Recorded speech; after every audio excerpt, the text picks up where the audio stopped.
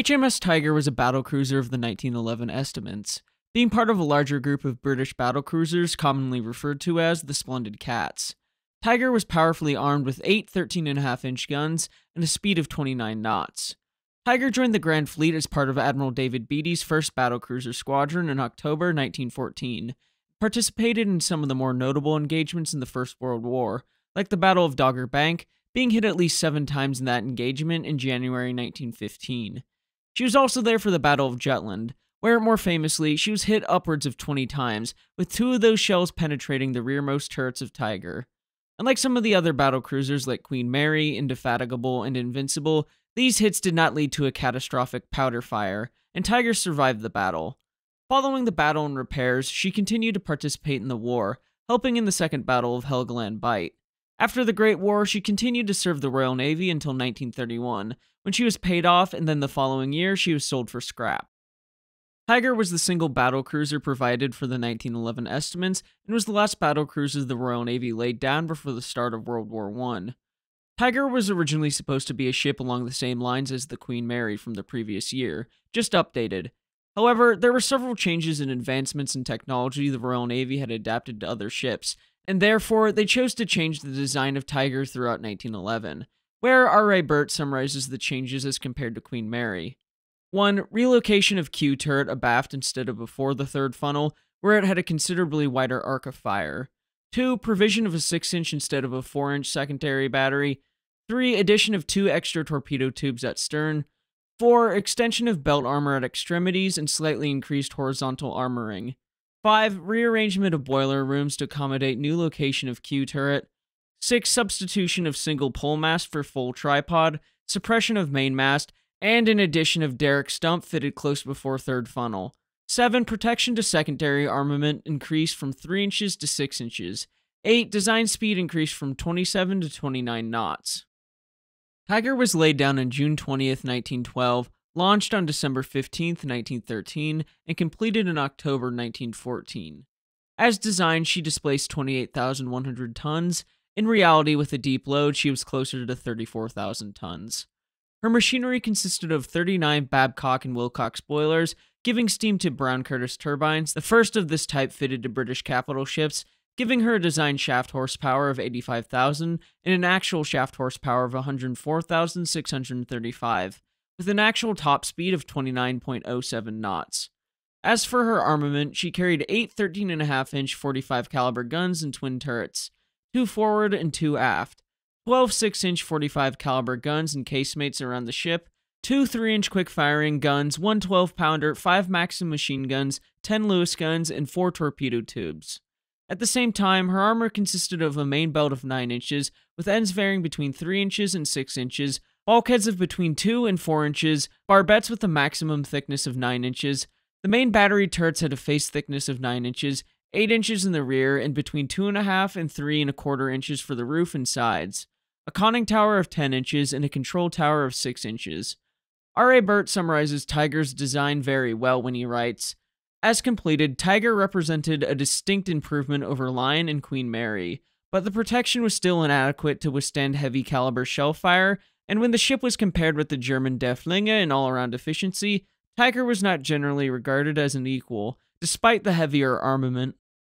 Tiger joined the 1st Battlecruiser Squadron with construction workers still on board in October 1914. Tiger did carry out trials, but not to the extent she would have in peacetime. She drilled and practiced through the coming months, and even became part of a controversy between Jellicoe, Beatty, and the Admiralty, where in November 1914, following the loss of the dreadnought battleship Audacious, Jellicoe was concerned about his numerical superiority in dreadnought battleships. Beatty, too, was worried about his numerical superiority over the German battlecruisers, as 3 of his battlecruisers were being sent off to hunt for Admiral Graf Spee's East Asia Squadron after their victory at Coronel. Beatty and Jellicoe insisted that the Admiralty should not send one of Beatty's Splendid Cats, as the loss of one of these powerful battlecruisers to Beatty, as their numerical superiority was very slight or non-existent. Instead, they insisted an older battlecruiser should be sent, like New Zealand. The Admiralty suggested Tiger should go instead of Princess Royal, the ship the Admiralty wanted, and Beatty insisted, "The Tiger is unfit to fight. 3 out of 4 of her dynamos are out of action for an indefinite period, and her training is impeded by bad weather, which might continue for many weeks at this time of year. At present, she is quite unprepared and inefficient, where Jellicoe said she would simply be a present for the Germans. So the Admiralty, understanding the concerns of their admirals, took Princess Royal, Inflexible, and Invincible, and sent them to hunt Admiral von Spee. Not only that, but Beatty was concerned about the effectiveness of Tiger, as she was new with a less than adequate crew who had low morale, including some captured deserters, as a consequence having some of the worst gunnery in the Grand Fleet. Tiger and her crew went through some extensive drilling in November and December, and would not fare great in a face-off that was not too far off, the Battle of Dogger Bank, which lay ahead in January 1915. Following the raids on Great Yarmouth, and specifically Scarborough, Hartlepool, and Whitby in mid-December of 1914, in the unsuccessful attempt to catch the German scouting groups, Beatty was given permission to make his permanent base at Rosyth in the Firth of Forth as to be closer in case of a German attack, which came in late January 1915. Admiral Franz von Hipper, commander of the German scouting groups, was to carry out an advance on the Dogger Bank, using the battlecruisers Seydlitz, Moltke, Deflinge, and the large armored cruiser Blücher. The light cruisers Rostock, Straussland, Kohlberg, and Graudenz, along with 2 destroyer flotillas, leaving by 5:45 p.m. on January 23rd. Through successful decoding by Room 40, the British were aware that the Germans were planning an advance. The Admiralty, under Winston Churchill and Jackie Fisher, decided that a joint force would be suitable to intercept the German ships, setting a rendezvous for 7 a.m. on the morning of January 24th, 1915. Sending out telegrams at 1 p.m. on the 23rd to Jellicoe, Beatty, and Tirett, which reads as follows: 4 German battlecruisers, 6 light cruisers, and 22 destroyers will sail this evening to scout on Dogger Bank, probably returning tomorrow evening. All available battlecruisers, light cruisers, and destroyers from Rosyth should proceed to rendezvous, arriving at 7 a.m. tomorrow. Commodore T. Tirett is to proceed with all available destroyers and light cruisers from Harwich to join Vice Admiral Lyon, Beatty, at 7 a.m. at the above rendezvous. If the enemy is sighted by Commodore T while crossing their line of advance, they should be attacked. Wireless telegraphy is not to be used unless necessary.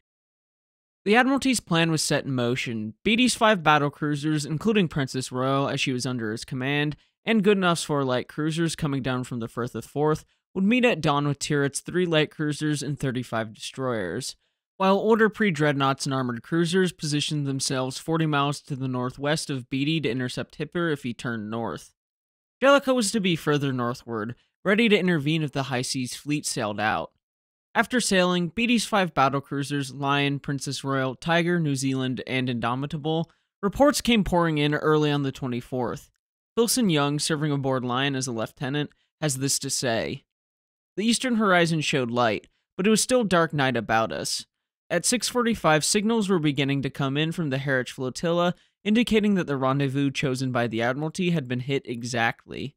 At 10 minutes to 7, I went down to breakfast, and when I returned 15 minutes later, the daylight was beginning to spread and the cloud banks to roll away. It promised to be an ideal morning with a light breeze from the north-northeast, and a slight swell on the sea. At 7, the bugle sounded action. At 7:20, a signal from Aurora, one of Tirett's leading ships, reported that she was in action, causing Beatty to order the battlecruisers southeast at 22 knots. On the other side, Hipper spotted 7 British light cruisers and more than 20 British destroyers from the northwest of his position, running on a parallel course, out of gun range. He understood that this was no mere patrolling force, and at 7:35 a.m., he signaled that his entire force should turn to a southeasterly course and run for home at 20 knots, and if necessary up to 23 knots, the top speed of Blücher. Hipper soon sent a message to the commander-in-chief of the High Seas Fleet, Admiral Friedrich von Ingenohl, and the High Seas Fleet would put to sea later that morning. By 8 a.m., the chase was on, with the British forces pursuing Hipper on a parallel course.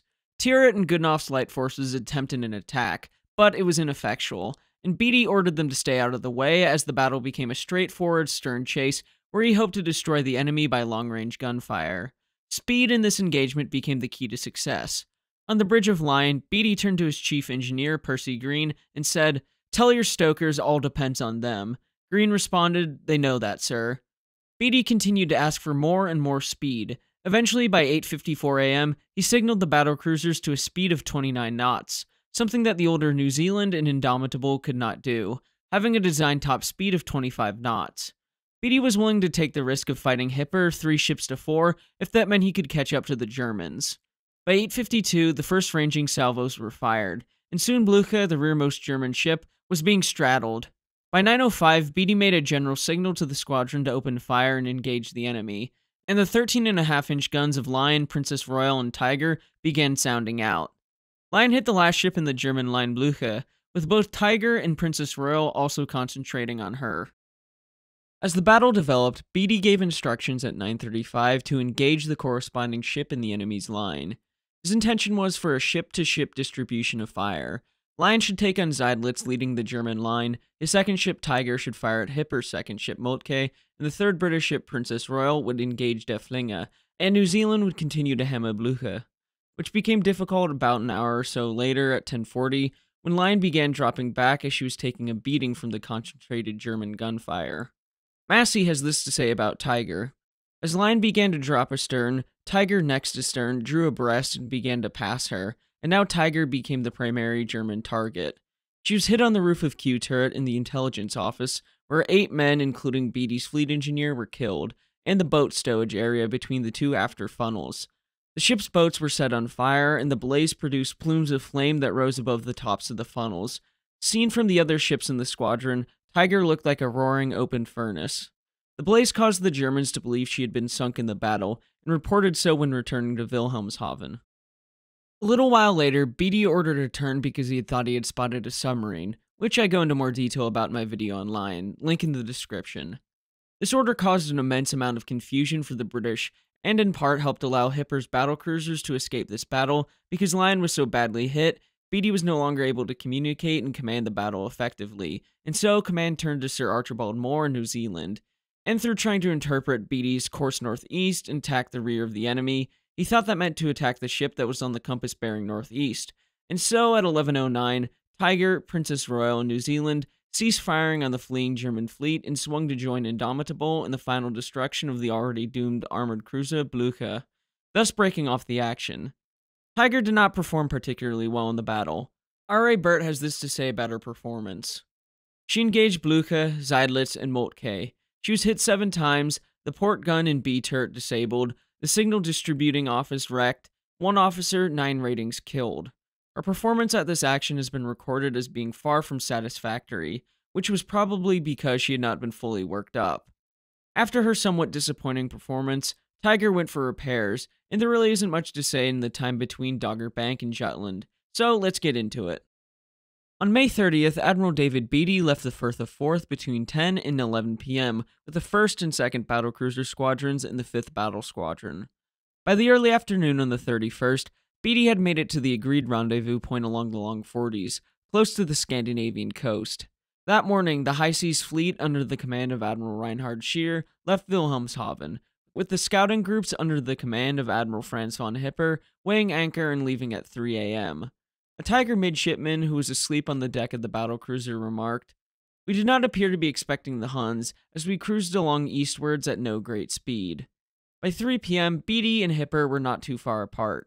An initial contact between the battlecruisers was soon made, with Hipper making a turn to the south, understanding that Beatty intended to cut him off from his home base and that he could possibly lead a portion of the Royal Navy into the waiting guns of Admiral Scheer, a goal of the High Seas Fleet from the start of the war. Intending to close the gap, Beatty increased speed, leaving the battleships of the 5th Battle Squadron behind. By 3:40, the battlecruisers had formed a single line, with Beatty's flagship line leading, followed by Princess Royal, Queen Mary, Tiger, New Zealand, and finally Indefatigable. At 3:48, the German guns opened up the Battle of Jutland. Fire distribution was an issue for Beatty, as he intended for Lion and Princess Royal to fire on the leading German ship Lützow, while the other ships followed along down the line, with Queen Mary firing on Deflinge, Tiger on Seydlitz, New Zealand on Moltke, and Indefatigable on von der Tann. Lion and Princess Royal fired on Lützow as they should have done. However, Queen Mary fired on Seydlitz instead of Deflinge, meaning that she was allowed to fire unmolested for almost 10 minutes. Compounding the fire distribution issue was the fact that both Tiger and New Zealand fired on Moltke, putting up a withering barrage of fire. However, Nick Jellicoe has this to say in his book Jutland, The Unfinished Battle. Tiger and New Zealand did so at 18,100 yards, opening fire. Tiger was almost immediately straddled by 2 salvos from Moltke, one long and the other short. The very next minute she was hit twice, once on the forecastle and the other on the shelter deck. A blinding flash through our gun port and a rattle of a hail of shell splinters on our ship's side told us that Jerry was already straddling us with a near miss. Moltke increased fire to every 20 seconds, and 3 minutes later at 3:54, Tiger was hit again, this time a more significant hit.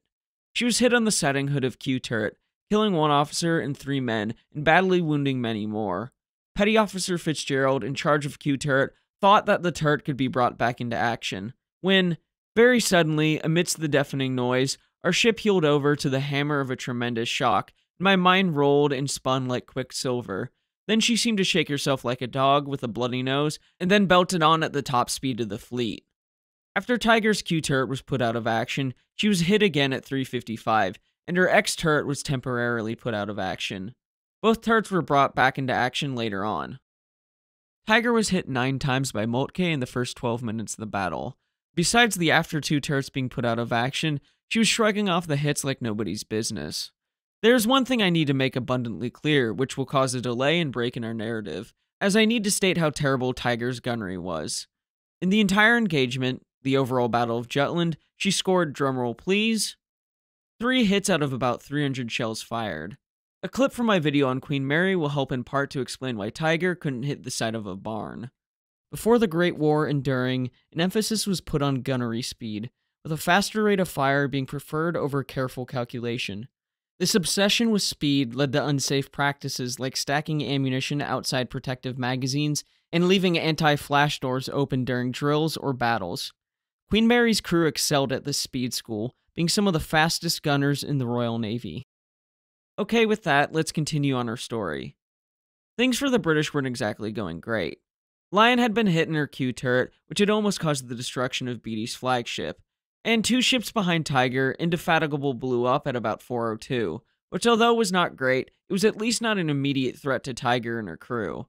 What was the loss of Queen Mary at 4:25, forcing Tiger to turn hard as she was going 25 knots and only 500 yards astern of Queen Mary. An officer on Tiger's bridge had this to say about Queen Mary's loss. I saw 1 salvo straddle her, 3 shells out of 4 hit. The next salvo straddled her, and 2 more shells hit her. As they hit, I saw a dull red glow amidships, and then the ship seemed to open up like a puffball or one of those toadstool things when one squeezes it. Then there was another dull red glow somewhere forward, and the whole ship seemed to collapse inwards. The funnel and mast fell into the middle of the ship, and the hull was blown outwards. The roof of the turrets were blown 100 feet high. Then everything was smoke, and a bit of the stern was the only part of the ship above the water. The Tiger put helm hard to starboard, and we just cleared the remains of Queen Mary's stern by a few feet. After this occurred, the run to the south ended as Beatty reversed course after the loss of Queen Mary, and so the run to the north began. In the first part of the battle, Tiger was hit no less than 17 times, 16 of which were from Moltke. Tiger and the rest of the battlecruisers passed Rear Admiral Hugh Evan Thomas and his 5th Battle Squadron as they came south to engage the Germans, not receiving the signal from Beatty to turn north. Beatty's ships were traveling at 26 knots to the north, and still continued to suffer.